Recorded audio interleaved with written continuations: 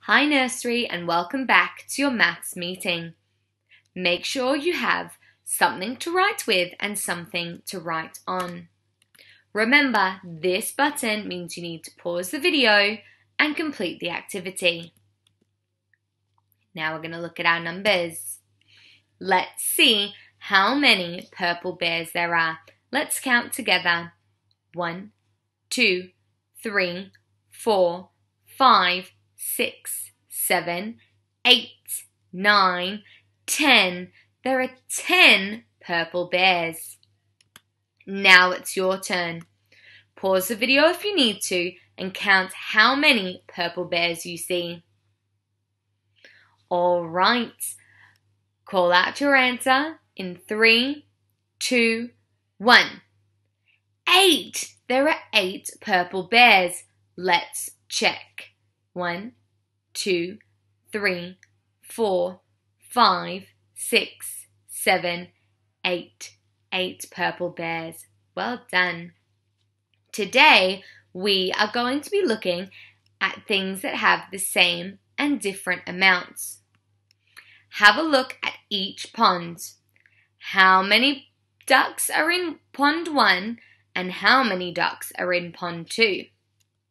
Pause the video if you need to count. That's it. All right. We're going to count how many ducks are in pond 1. Let's count. 1, 2, 3.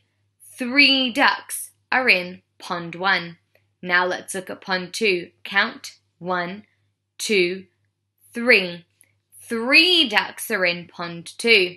That means that pond 1 and pond 2 have the same amount of ducks in each pond. Well done. Now let's look at these ponds. Count how many are in pond 1 and how many are in pond 2. You need to work out if they have the same amount or different. Pause the video if you need extra time. Alright, call out whether you think the ponds have the same amount of ducks or different amount of ducks. In 3, 2, 1. That's right, Nursery! Well done! They have different amounts. Pond 1 has 5 ducks and pond 2 has 3 ducks. Let's count pond 1 and make sure. 1, 2, 3, 4, 5. Pond 1 has 5 ducks. Now let's count pond 2. 1, 2, 3. Pond 2 has 3 ducks, which means the ponds have different amounts of ducks. All right, let's try this one. Can you work out whether the 2 ponds have the same amount of ducks or different? Pause the video if you need to. All right. On the count of 3, call out whether the ponds have the same amount of ducks or different amount of ducks. 3, 2, 1. Well done! Give yourselves a clap. Well done, Nursery. Pond 1 and pond 2 have the same amount of ducks.